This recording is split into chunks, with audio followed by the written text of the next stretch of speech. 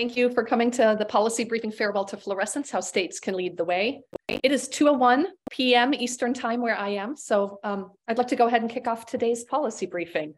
First of all, thank you so much for joining us. My name is Johanna Newman, and I am the Senior Director of Environment America's campaign for 100% renewable energy. And I am delighted to MC today's policy briefing about Farewell to Fluorescents, How States Can Lead the Way. Environment America is one of the sponsoring organizations of today's event, along with PIRG and the Appliance Standards Awareness Project. I do want to make sure before we get started that everyone knows that this is a public event.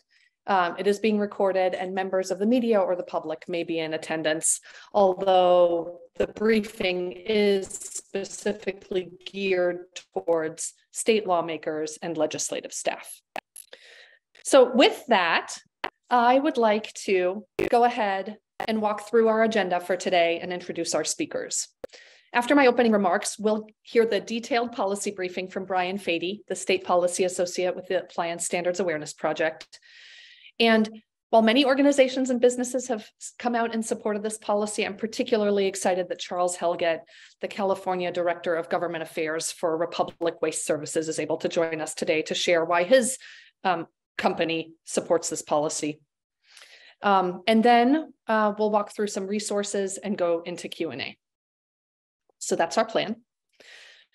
Before we hear from Brian, I do just want to thank and acknowledge the legislative leaders who are carrying this policy forward at the state level this legislative session, including Representative Kathy Kim from Colorado and Representative Nicole Lowen from Hawaii. Nick Smith from Illinois is the representative leading the charge there, and Representative Art Bell in Maine. In Massachusetts, Representative Josh Cutler has teamed up with Senator Susan Moran to introduce clean lighting policy. In Maryland, Delegate Jen Teresa is leading the charge, and in Rhode Island, longtime environmental champion Art Handy is championing this bill. In New Mexico, Representative Cristina Ortez is leading the charge. In Nevada, Assemblywoman Selena LaRue Hatch is championing the bill. And tomorrow, Representative Pam Marsh in Oregon will actually be speaking about the benefits of this policy at that bill hearing. And hopefully Representative David Hackney is reflecting positively on the bill hearing that happened in Washington State yesterday. So there's a lot of momentum around the country, and none of this would be possible without the leadership on the part of lawmakers like you. Your contribution truly has the potential to reduce energy waste, lower electric bills, and reduce toxic pollution, and we're very grateful for your efforts. All right, with that, I'm excited to introduce Brian Fady.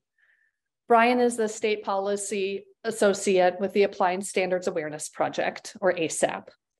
ASAP is housed at the American Council for an Energy Efficient Economy, or ACEEE, and organizes and leads a broad-based coalition effort that works to advance, win, and defend new appliance, equipment, and lighting standards. Environment America and ASAP have worked together on appliance standards for a long time, and thrilled to continue partnering on this effort. With that, Brian, take it away. Wonderful. Thank you so much, Johanna. Hi, everybody. Again, Brian Fady with ASAP, and I'm here to do an overview of the clean lighting policy. And this is all about reducing mercury pollution while saving money. And next slide, please. So some quick background, what is clean lighting? What we're talking about here are fluorescent light bulbs. And that fluorescent light bulbs are still seeing significant sales around the country. And importantly, they contain mercury by design. It's just part of how a fluorescent light bulb works. There's a little bit of mercury put inside the bulb, and that becomes key to this whole effort. And what we're talking about here, you think of fluorescent light bulbs, we've got a couple of pictures on the right. Really, the biggest sales volumes that we're still seeing are the top picture there, what's called the linear fluorescent light bulbs. These are, usually 4 feet in length, but they can be other sizes. And they're found, you see them in the ceilings of most any office building or a school or sort of anywhere with a large indoor space. You see these linear fluorescents. But we're also talking about the picture on the bottom there, our old friend, the compact fluorescents, the CFLs, which have declined in sales quite a bit, but still are seeing a good chunk of sales and also contain mercury. So the goal here is to phase out the sales of these common fluorescent light bulbs in favor of LEDs, light emitting diodes. LEDs are twice as energy efficient as the fluorescents.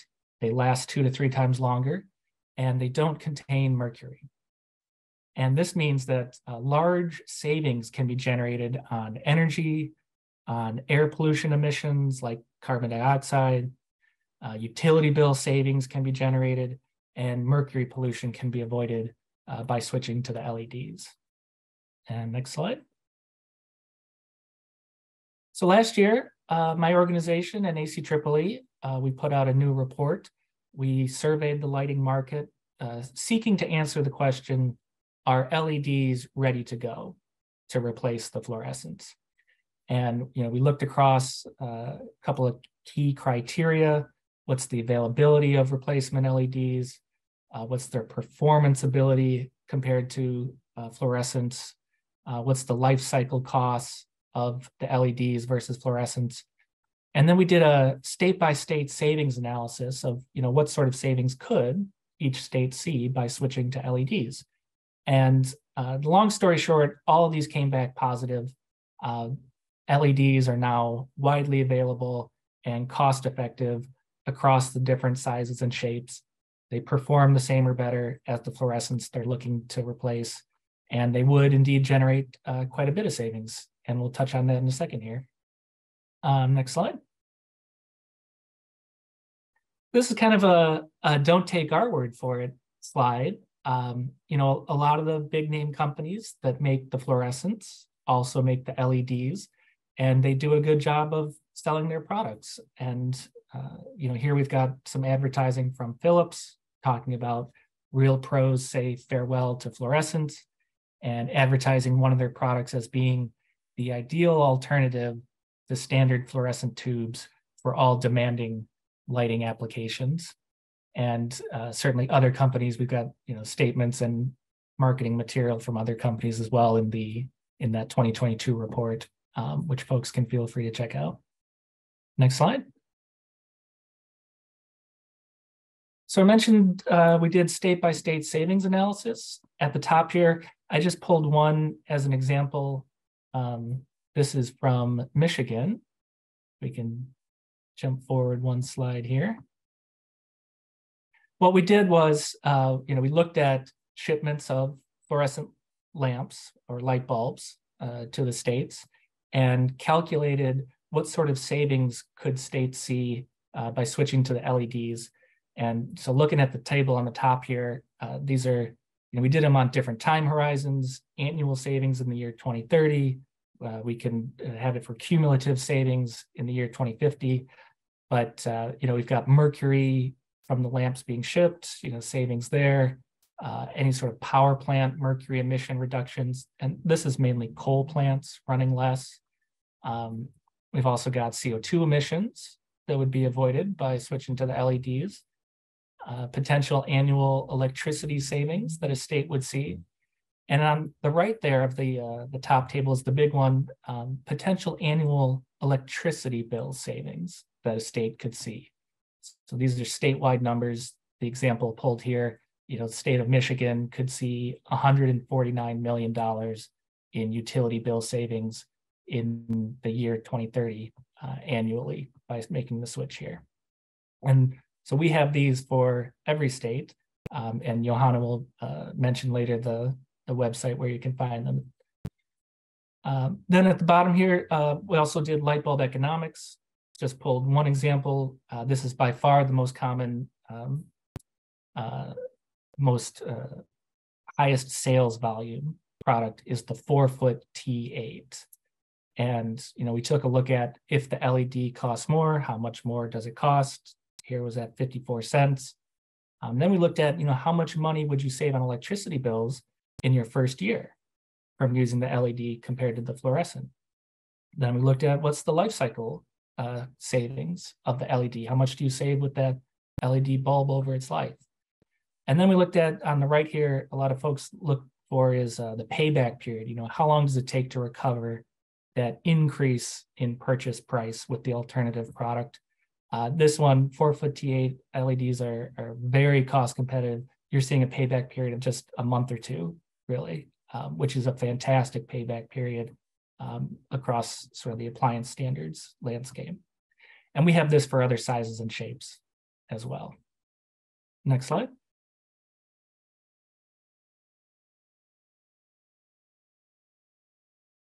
We mentioned mercury.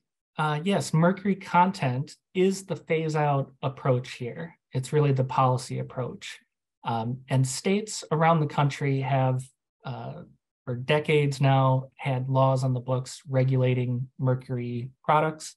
We've got a map here. If the state is in green, it has at least some kind of mercury product regulation. Popular when these first were coming out was sort of ending the sales of thermostats, mercury thermostats, or mercury thermometers. But a number of states went further and, you know, even regulated fluorescent light bulbs at the time, putting on labeling requirements, putting on recycling requirements or disposal requirements. And so states vary by, you know, how much sort of comprehensive of the existing mercury policies. But, you know, if you see your state in green, you've got something to build on. It's a precedent. It's legislatures having decided that mercury is a toxic substance that we'd, you know, like to regulate. And you can really see the clean lighting policy as an extension of that. And if your state doesn't have, you know, existing mercury policies, you can certainly look to that other states have done this. It's a very common policy around the country. And next slide. So yeah, last year, 2022, a couple of states ran clean lighting legislation, and it passed in Vermont and California. And a note, you know, put under the California there, some of the folks who supported the bill. First, the industry folks, you know, fluorescent lighting manufacturers, represented by NEMA, the National Electrical Manufacturers Association. They actually dropped their opposition to the bill. In particular, I think they wanted an additional year on the sales phase out.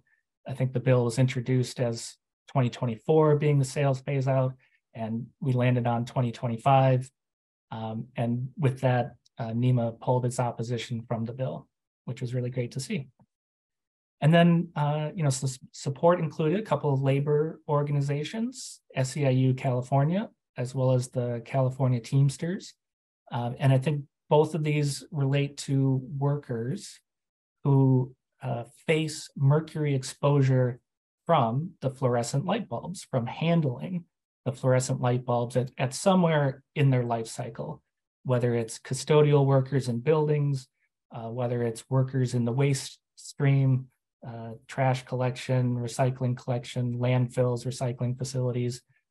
You know, anybody who's handling or around these fluorescents, there's a mercury vapor inside the bulb. And if those things break, and they break, it releases a gas that is a pretty nasty health hazard for anybody who's around that. And so, you know, the labor unions representing those workers, I think, saw it as a way to reduce their workers' exposure to that risk. And then at the bottom there, find folks for public services and waste management. You know, two of the largest waste companies in the country supported the bill as well. And certainly Chuck can speak to that in a moment here. But there were other organizations that supported. I think the final list, we had about 80 entities that signed on to a letter to the governor asking that they sign the bill. It included municipal waste facilities, conservation organizations, groups focused on reducing hazardous waste in our communities, sort of the zero waste movement. So it was a really broad, you know, network and coalition of support. You know, not just sort of traditional kind of climate environmental groups, but quite a few more of different backgrounds, which was really great to see. And I think that's it. I will turn it back over to Johanna. Excellent. Thanks so much. I really just appreciate you bringing your expertise to this group, Brian. Appreciate it. So if folks have questions, we encourage you to use the Q&A function of the Zoom platform. So just type your question in there and we'll get to it at the end of today's presentation. So with that, I would like to introduce Charles Helget, who is currently the California Director of Government Affairs for Republic Services. He has represented Republic Services, Inc. and their various predecessor companies for more than 20 years. He's been actively engaged in waste sector policy development, implementation at the local, state, legislative, and state regulatory levels. So with that, Chuck. Thank you, Johanna, and thank you, Brian, and welcome everyone. While disposal of fluorescent lamps has been banned in California, we still see lamps in our waste and disposal stream. And last year, we chose to add our support to the passage of AB 2208, a bill authored by Assemblymember Kalra. And we saw it as an opportunity to further reduce the environmental worker safety and cost impacts, worker safety and cost impacts that are caused by these lamps in our waste stream and disposal and recycling stream. No municipal solid waste company wants hazardous mercury, which is contained in fragile glass, to end up in our waste stream or in our recycling stream.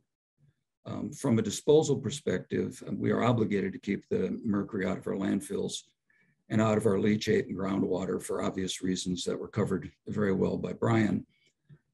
From a material recovery perspective, mercury in glass, in our view, poses a significant threat to our worker safety. From mercury exposure and from glass cuts that occur when we're processing this material at our material recovery facilities, at our transfer stations, and at our landfills. When these lamps particularly are improperly placed into our garbage or recycling bins, many times inadvertently, sometimes unfortunately, simply without thinking, these bulbs manage their way into our waste stream. They then add contamination particularly to our recycling stream, and increase recycling costs associated with ensuring that these lamps are not placed in the solid waste stream or in our disposal bins. We have to continuously update and distribute informational material to our customers, not just our commercial, but our residential customers, to make sure that they're aware that these bulbs are not to be placed in the waste stream. And at the same time, we have been very aggressive nationally in putting together programs for separate collection of these materials, recognizing that there are recyclable opportunities for these bulbs if in fact they're handled and managed correctly. With that, again, I just want to reiterate that we are very concerned about the impact of these bulbs, that not only they have on our disposal and our landfills, but also on the recycling systems that we have to operate nationally. So with that, Joanna, back to you. I'm happy to stay on and answer any questions. Great, thank you so much.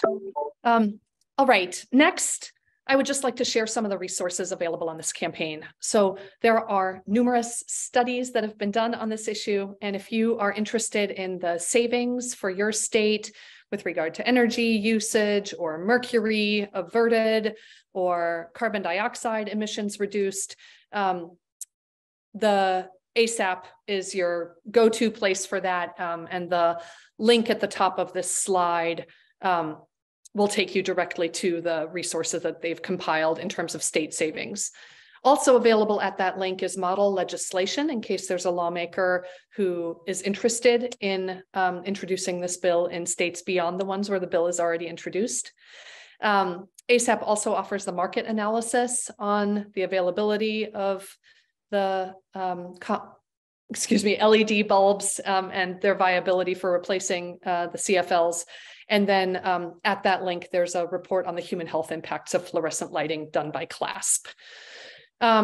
The two additional resources at the bottom are from Environment America and PIRG, and they offer opportunities both to just get a primer on what the policy is about and why the public should care, as well as offers constituents engagement opportunities.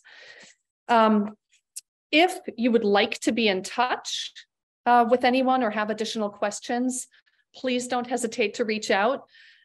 Brian Fady and his colleague Josh McClenny's email is on the slide, as is mine, and the PIRG Environment Campaigns Director, Matt Cassell. But given that Environment America and PIRG are federations of state-based groups, first and foremost, you likely may have gotten an invitation from your in-state PIRG or environment advocate. Those should be your first point of contact. All right, and with that, that ends the formal presentation portion of today's webinar.